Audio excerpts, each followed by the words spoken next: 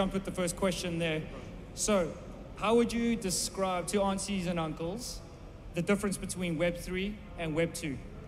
So I would say, I'm not going to go into too big a difference. I think I want to just tell people how I see it, I guess. Web2 2.0, I think there's a big difference where I see a big change and I guess a revolution. The next 5-10 years, we're going to see huge changes in things like gaming, how we transact, and I think privacy is a big thing.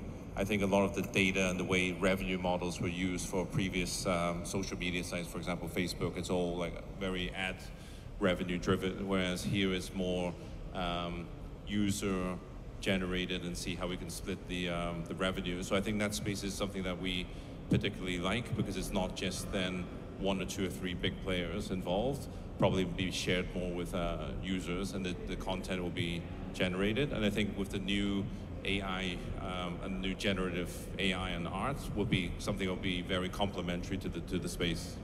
You know, what is your view about like attracting talent back to, say, Hong Kong, so we can support a healthier economic environment?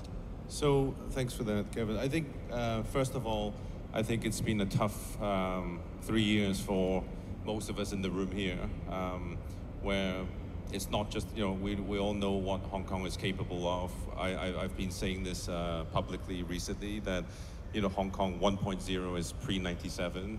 Between 97 and COVID is Hong Kong 2.0 during after the handover. And now we see a new beginning, Hong Kong 3.0. And we've seen a big movement from the Hong Kong government, Hello Hong Kong, to attract tourists.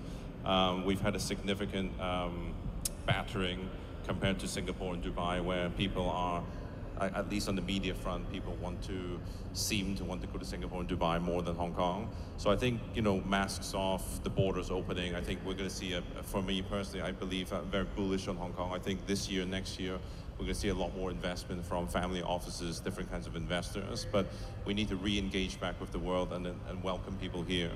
And I think, obviously, with the financial secretary is also introducing new measures for digital assets, which is not Web3 exactly, but it's in a similar kind of space. And I think Singapore is going the other way, which is a good news for us in Hong Kong. So I think Web3 is another one.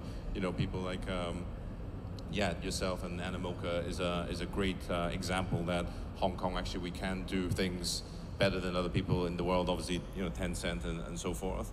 So I'm a big believer of Hong Kong. I think it's the right direction that we're going in, and I think the future is bright for Hong Kong.